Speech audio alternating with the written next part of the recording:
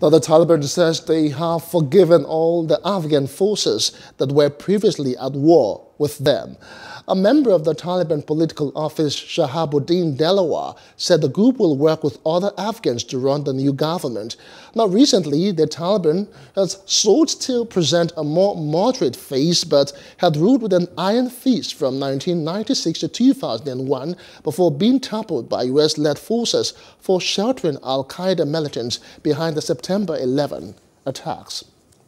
Hello, hope you enjoyed the news. Please do subscribe to our YouTube channel and don't forget to hit the notification button so you get notified about fresh news updates.